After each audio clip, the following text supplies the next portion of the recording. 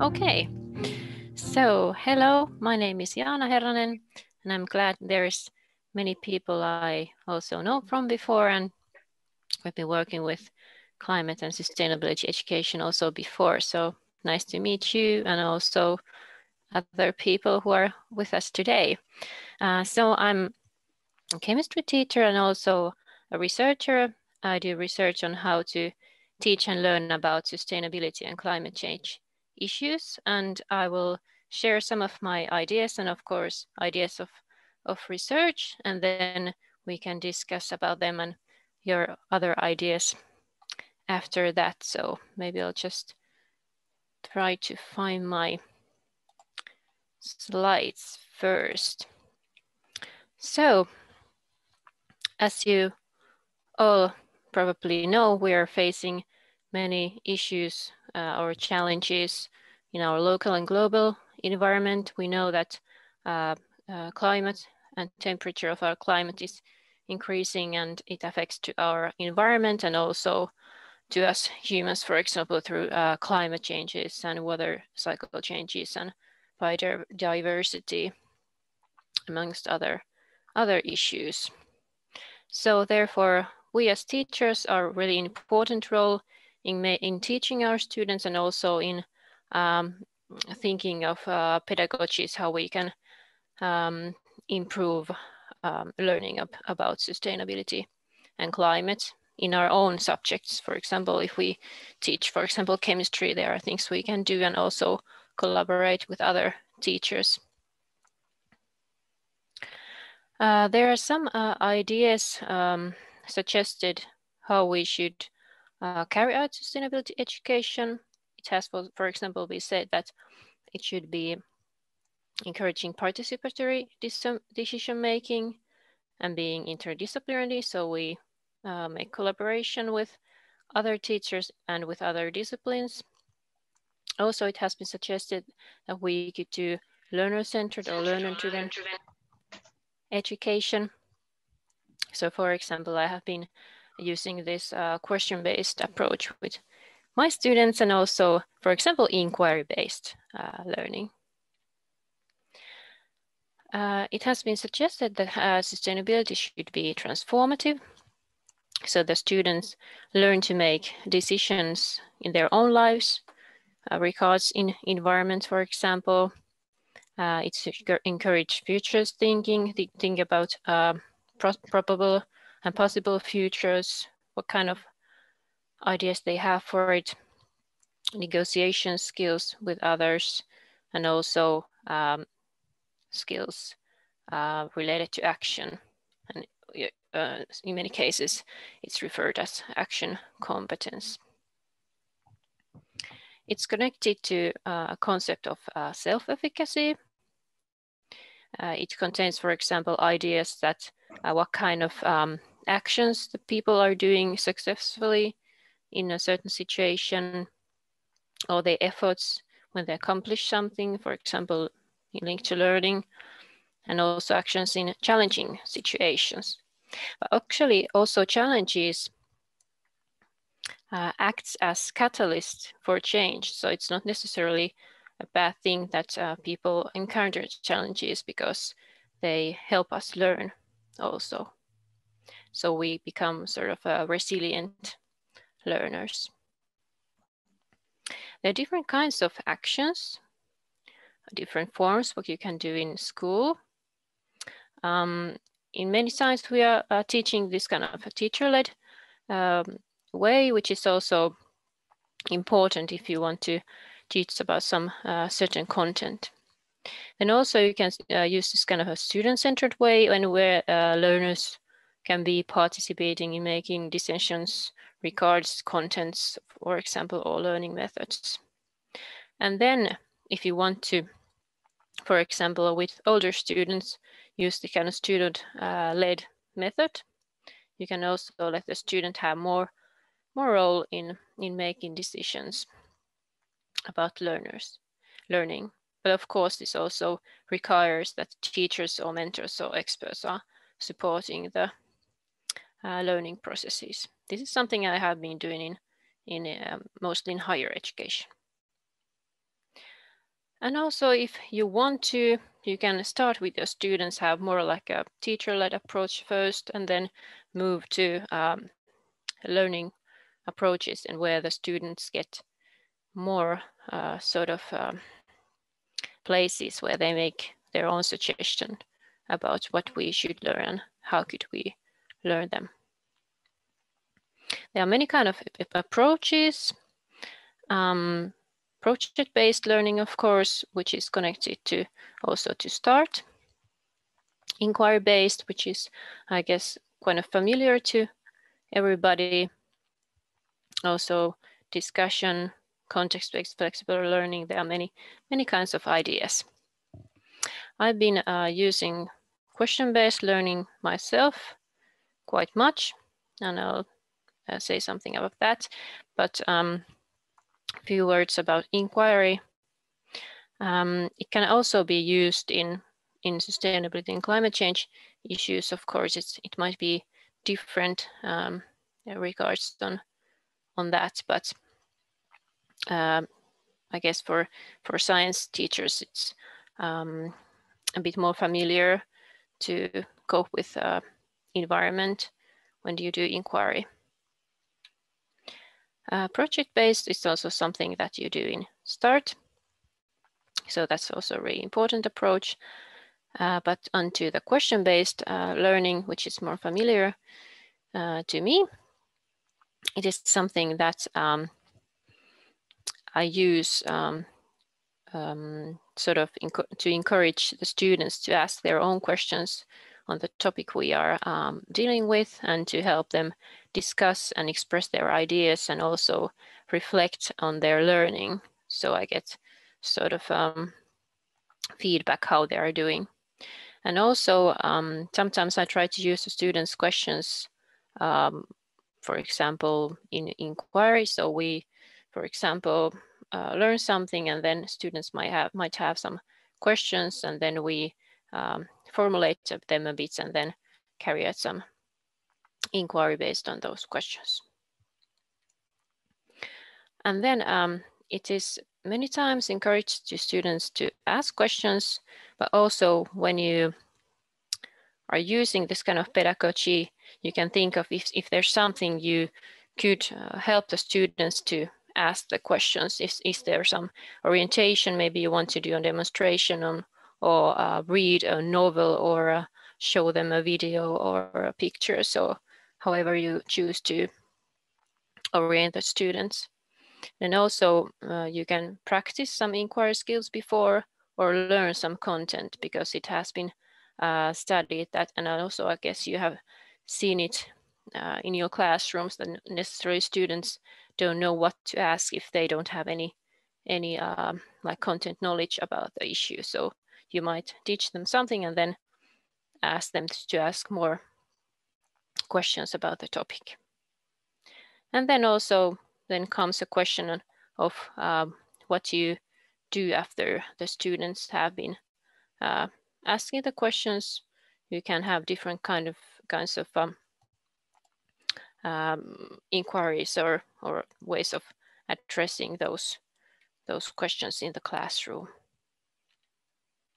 Okay, so as we know, and I come to the conclusion that improving sustainability and climate change education is a joint project for us teachers and researchers. So that's why I think it's important also to discuss and learn about these things together. Now it's time to discuss and hear also about your ideas and ways of using or carrying out sustainability and climate change teaching in your own classrooms. Thank you. Okay. I have teachered. I have teached climate change last year with my students, and I have used the storytelling. Now I am involved in another project with inquiry-based learning. I want to ask you, inquiry-based learning is very different from project-based learning. I mean, the two methods are based on questions. I understand. Okay. You can start with questions, but of course you can, I think you also can have sort of like context or something when you start with a project. But I guess usually you have some kind of a question, because also in like science you should have research question. Okay. Yeah, please, Karen. Okay. I try. This year I want to test with my students this method, inquiry-based method. So I'm looking for a good question to start with them. Okay. Okay, so you're thinking of what kind of question you should have when you are starting with inquiry with your students, right? Yes, I want to ask you, is always important to start from a question? Ah, okay, that was the question. Question about questions, okay. Question about questions, yes. I think if you have some good question in your mind, or if the students express a question, you can start with that. But I think sometimes you don't necessarily have a question in your mind. So I think you can start with maybe not with a project, but at least inquiry with something. For example, I usually with my students, maybe I do a demonstration, or I do some kind of like maybe inquiry or some kind of learning task where we learn about something, but the actual research question might come a bit later, because if Okay. we don't necessarily come up with anything good in the beginning, maybe when we learn something and inquire about it, maybe we can then think of really good question, or maybe there are many questions, and then we might modify them and choose them, maybe think of if this is something that we want to use answer now, or is it something that we want to answer later. But I think there is important that you have a question, but it is not like, I don't think you should stop doing it if you wouldn't have something in the beginning. So maybe it comes through the process of during the process. Yeah, it comes, yeah. of course. Yes. Yeah. Yes. Okay. Let's go. Don't you think, I'm a retired teacher, so I've not been in the classroom for several years now, and environmental issues just weren't around when I was teaching. We didn't think of them very much. But my impression now is that the young people themselves are very keen and enthusiastic. I would imagine in every class there are some youngsters who are very enthusiastic about doing things to save the planet. And that is a great resource, because often if we go into a science lesson, perhaps we're introducing a topic that they may not be all that interested in, but this is the topic. This is the topic of 2020, 2021, etc. So there's a lot of enthusiasm there within the youngsters themselves that I think our job is to draw that out, but also to show that we value what they say and what they think. We're not just throwing facts at them. We're actually, it's their world. They're the ones that are going to grow up. Don't know how many years I've got left, but we're not going to see the major changes in my lifetime, but in their lifetime, there's going to be huge changes on the planet unless we get organized. So I think it's what your class is like in terms of how they respond. And of course, different students respond in different ways, but I think valuing their own opinions is very important at the beginning of something like this. Yeah. I can completely agree with that idea. And I also see that students are willing to not only discuss about issues, but they're also willing to contribute on their own school and on, you know, their area. So I think they do want to make an effort. I don't know if you also have seen that, Emma and Ilian and Juliana and who else are here. So yes, this is a problem for me because sometimes maybe it's my fault. I don't see that enthusiasm because I work with plus 30 students and I don't have enough time to discuss with everyone. Indeed, let's say 5 out of 30 are manifesting themselves as interested, but the others are very, very quiet, and I don't really succeed to make them active and involved. And I don't know how to do it because we are very, very different. And we have maybe to find a way for each of them. But it's something that requires time, and I have only 40 minutes, let's say, or 80, depends. I don't have enough time for the curricula or for the content and for knowing them better. So this is my problem. How to make them, how to motivate them as a group. yeah, and also different students do have different kinds of interests, so it's not necessarily easy to motivate all of them.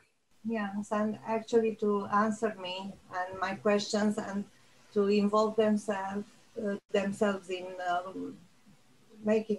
putting questions and asking questions. They are more, I don't know, because maybe in my country the system is 99% traditional class. Like I'm going, I teach my content. The lessons are like I teach physics, and we have to solve problems, and we really don't have enough time to do activities, and they don't have enough time to think about and to perform all the things they should do. I don't have. We have, let's say, 3 hours per week, and we work biology, chemistry, separate lessons. So we don't have the, I don't know how to explain, the pretext to work in a group. Only weekends if we have too much free time outside of school. So you know any method how do your students react when you put a question, a driving question? Are your students enthusiastic? I guess it depends on the day and on the students and everything. I think when I started teaching many years ago, we could do what we liked in the classroom. You know, I remember getting some new apparatus, and I spent a week really playing with this with the class. Didn't worry about the syllabus, and you know, in the recent years, everybody is tight on their syllabus. There's got to get through so much, and therefore there's not the room. And certainly with the UK at the moment, with the people being sent home to isolate and so on and so forth, there's even greater pressure on people getting through a certain amount of material.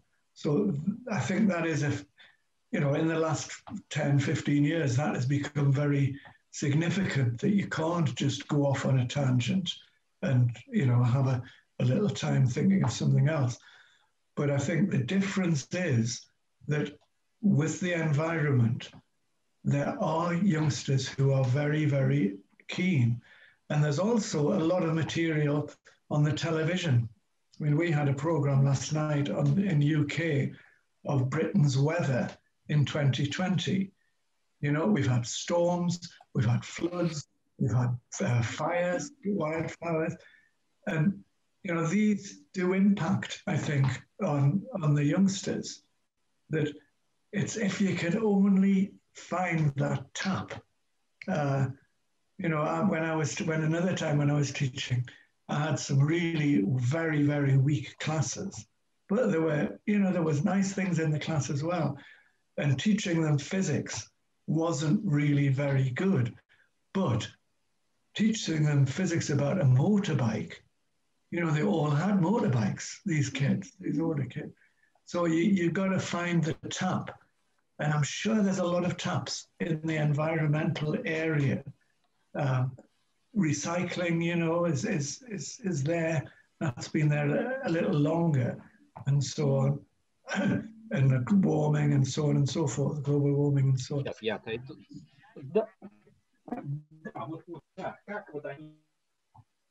But you've just got to find that sort of tap to open, and then.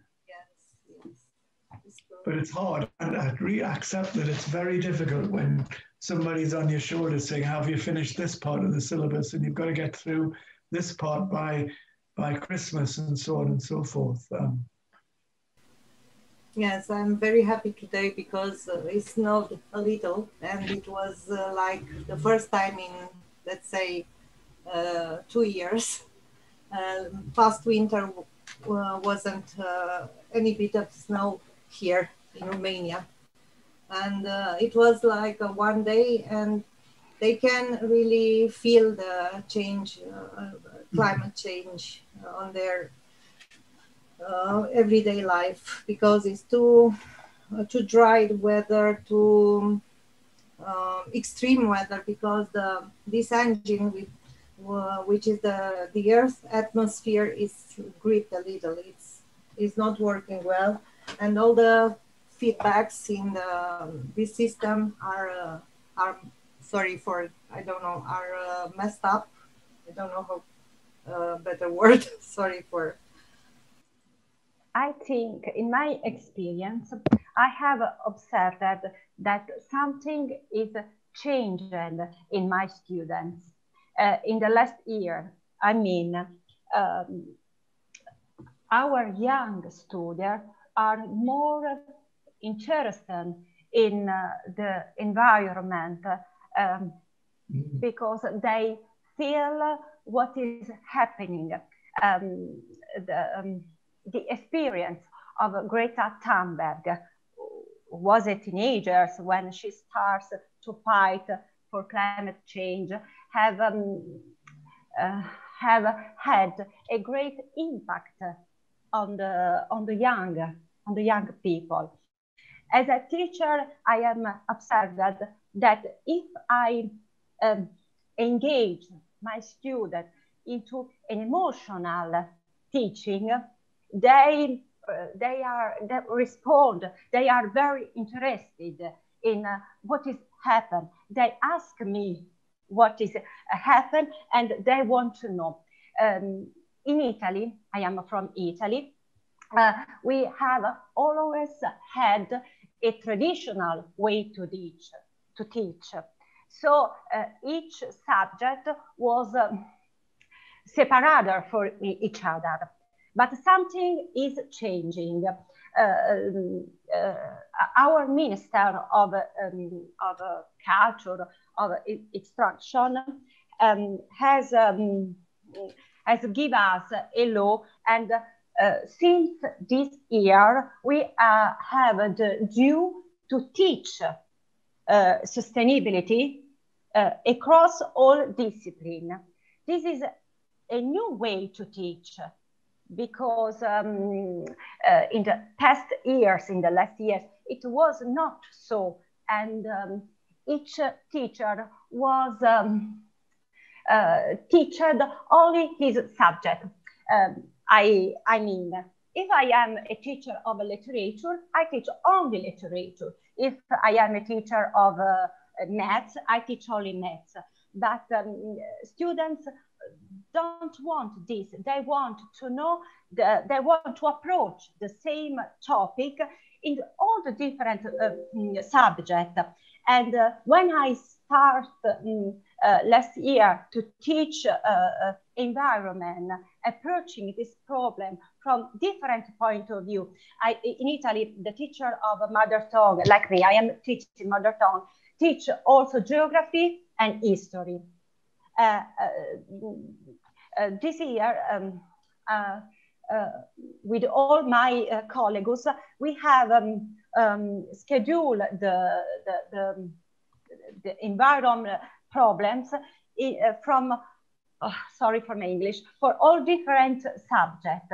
And I have noticed that students are happy, are excited, because when they are involved about environment problem, environment question, and when they learn this topic from all the discipline, they are excited and they learn better.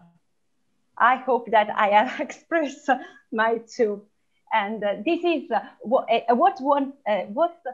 I do as a teacher, is to learn how exactly promote their learning. And I am looking for the best strategy, and I hope to find, I hope to use a good strategy. But in a few words, if we enthusiasm, if we engage our students, I'm sure, because I see it, they learn, they are engaging, and if they acquire the conscious that each thing that they will do in the future, each thing that they will do it with caring about environment. And as a teacher, our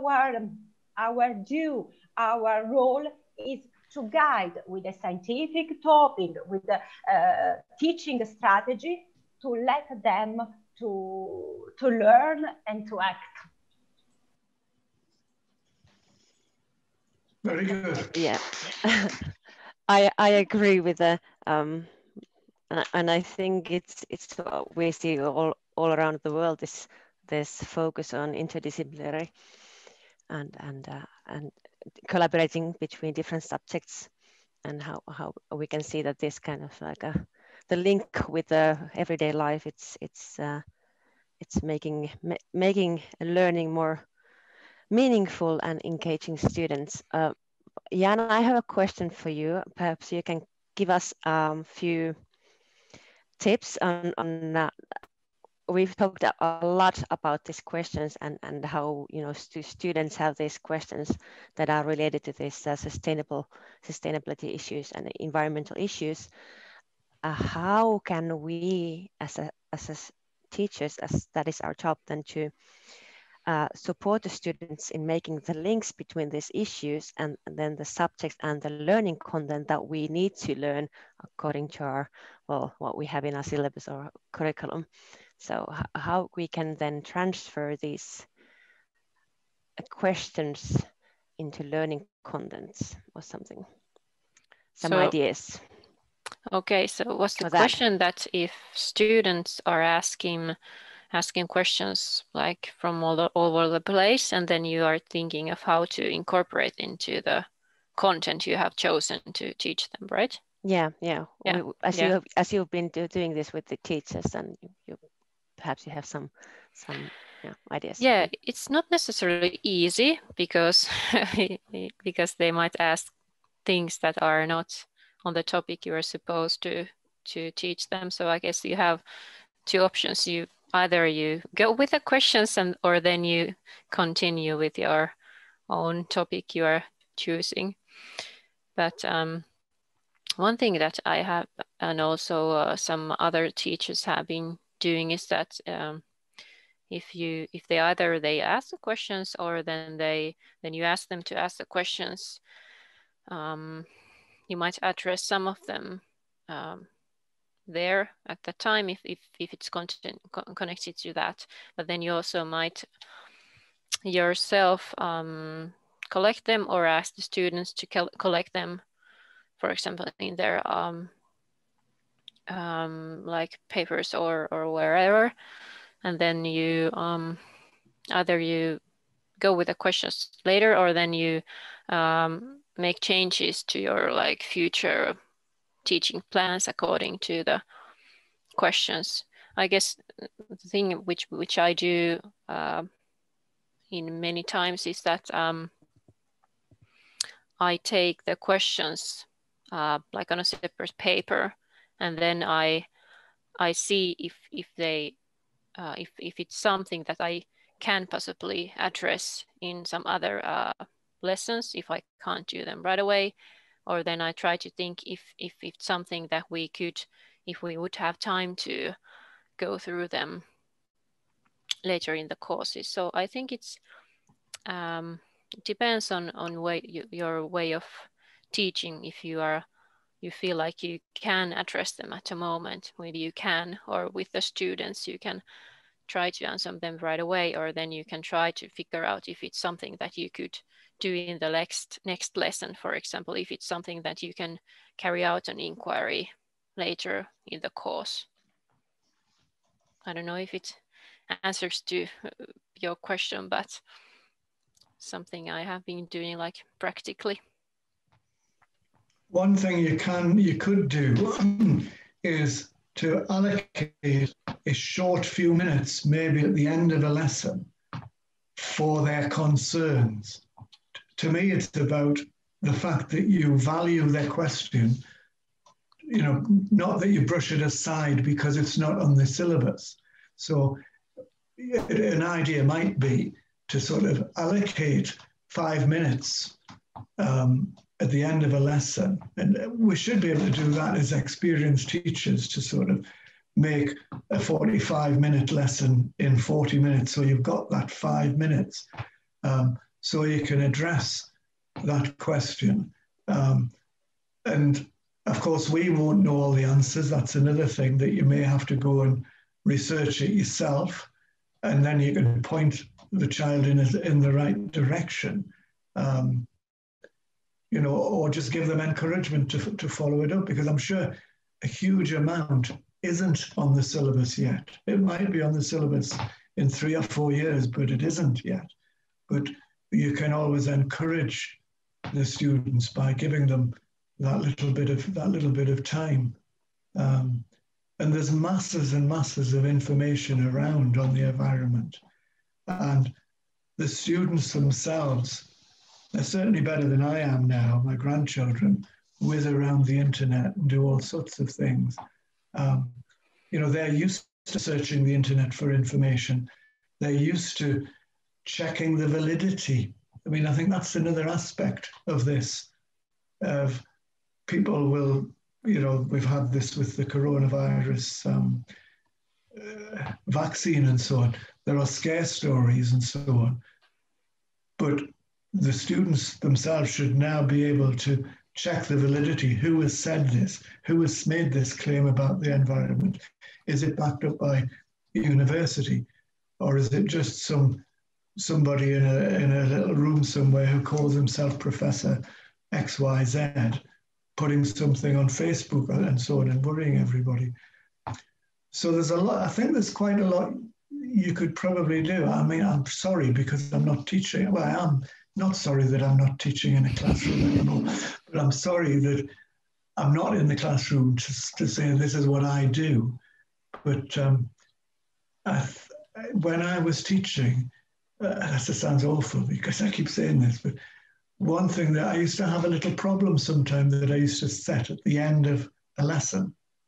So you had a couple of minutes left and you say, what about this? And I got to get something out the drawer and show them, and then leave them with the question. Didn't take very long. Some of them would actually investigate the question. Some of them wouldn't.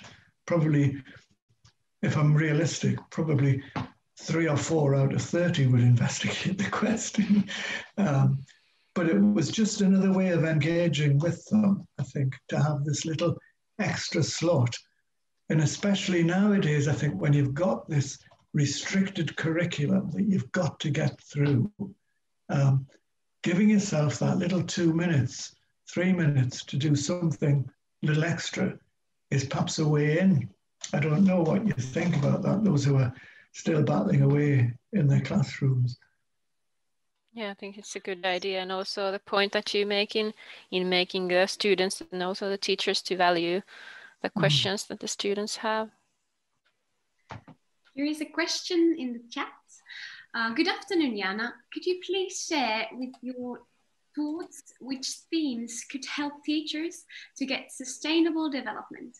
For example, I have got 11 to 12 years old students.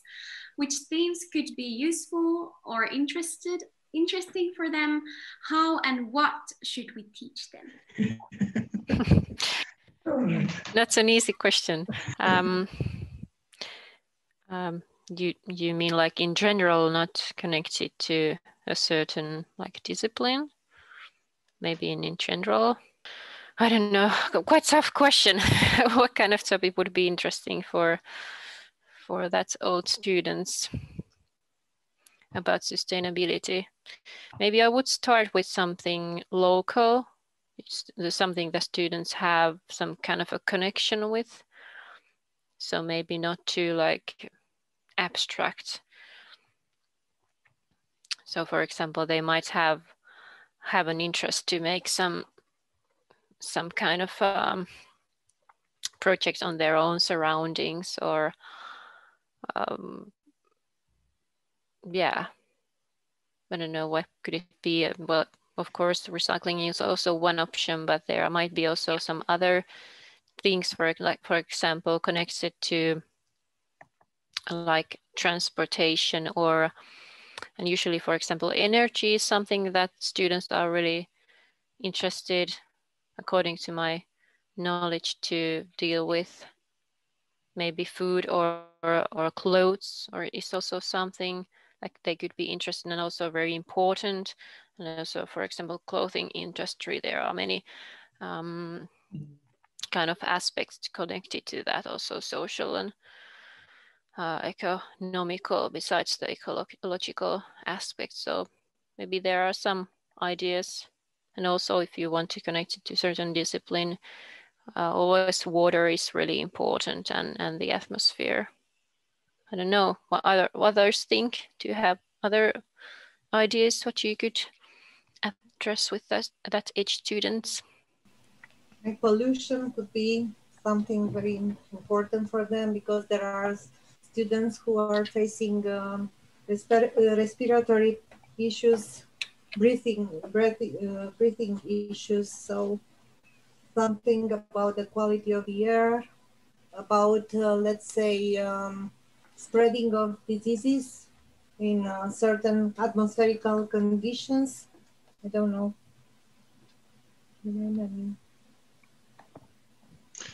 I wonder if you could get in using the United Nations 17 Sustainable Goals. You do know about those, you know, you must know.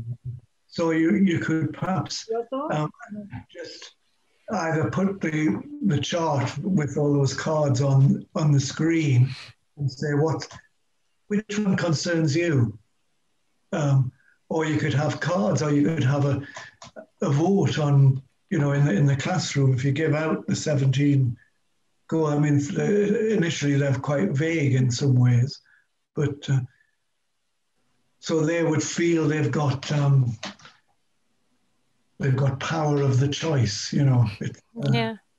You're actually channeling what they're thinking about, but they think they're making the free choice themselves. But I think there's a lot in those 17 goals that, well, put it this way, if there's not one of the 17 goals that concerns them or that they can identify with, there's something wrong with them.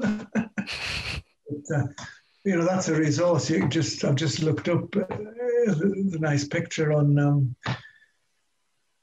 Google. If you do 17 SDG, Sustainable Development Goals. Just getting away in, I think the thing is to get the kids engaged, and then you go for your method, that whether it's a project, whether it's questioning, or whether it's something else. But I think I wonder whether there's some youngsters sometimes feel a bit frustrated that they're interested in things that they see on the television that are to do with science, and then they come back and they're taught acids and bases, or Newton's laws of motion, or whatever it is, just is in another world. And somebody already mentioned using everyday things is very important, isn't it? So that they can engage. And crumbs, this is so important for them. I'm ancient, you're all old, and they've got so much more of their life in front of them to live on the planet. You'd think they would be concerned, and indeed a lot of them are. But I think those goals are quite good to sort of, say there's all these things we've got to think about, apart from anything else. I hope that's a helpful idea. Yeah, I would also definitely use the goals. I think that one way to talk about it with young students might be even animals. I mean, those children who are not so interested about the recycling or the climate change, but the idea of animals which might face the extinction, that might be more interesting, like tigers and others, maybe like cute or dangerous animals that they might be interested in, and to hear that they are in danger because of the climate change, that might motivate some of them. I'm sure it will. I'm sure it will turn some on. You're hitting emotional chords, as somebody said. And I haven't really seen all that many. There must be stories around. Somebody else mentioned about teaching through stories, engaging the children, the little ones particularly, will get involved in a story as if it's very real to them. So having stories that you can tell that is a help for little ones. What kind of stories have you, Emma, been using? Well, I don't. I think Emma had some storytelling method. I have tested a different method. At first, as I have told, I have worked with my students with storytelling. Okay, so they have written a lot of story related to climate change or environment issue. I want to say just one thing. At first, I have introduced the topic in a scientific point of view. At the first time, I have teach with scientific data about what is pollution, what is the real problem of the world. And in a second step, my students have written story. I have realized with my students also a project-based learning about sustainable agriculture. Okay, it was an interesting. They have been interesting because how they have worked. They have at first researched what means sustainable agriculture and what is happening to agriculture in all the world. And they have realized a practical work. For example, they have collected data going to local market, and they have confronted the product of a supermarket and the product of a local market. They have worked a lot about this topic, and they have realized that at least an artifact. They have realized a deviant. They have collected data with my colleagues of NETS. They have realized a public debate during the open day of the school. So they have talked about their work with the family, and it has been a good experience. And I can say another thing. In my ordinary teaching, I can say this. Each time that each day that I approach my lessons of the day, I always find something let me to talk about the environment issue. I mean, if I am teaching about poetry, about poem, I use a poem who inspired to talk about the environment. If I am, if the lessons of the day is about history,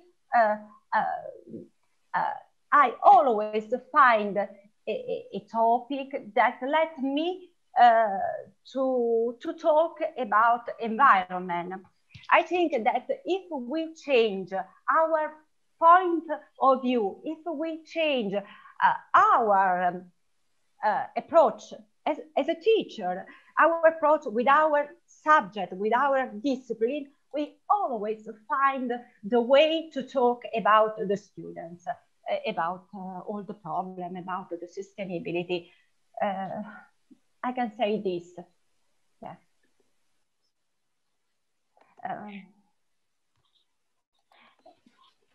There's a few links in the chat about this and other ways of dealing with sustainable development in school. There is one about storytelling in preschool, so like for super young children, and other great links. So I really recommend everyone to check the links and save them for later.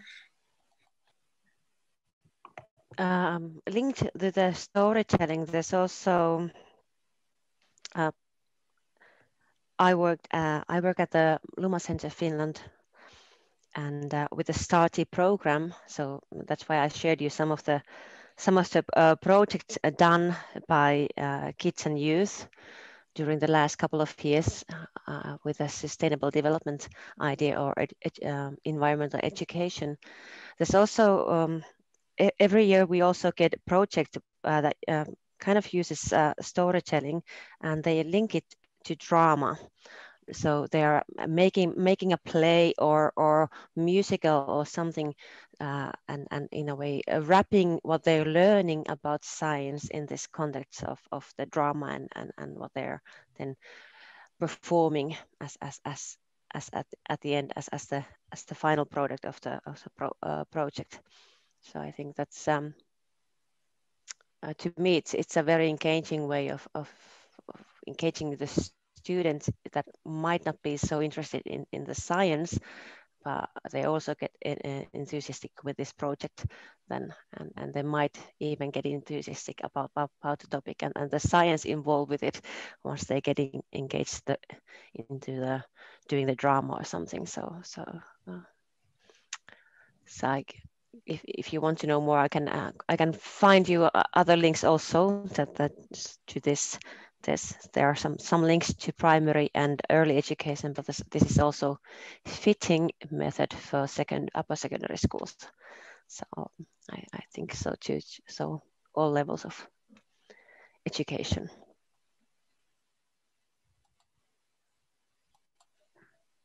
Yes, and as the clock is showing us that we are almost at the end, we gonna have something to say to the end.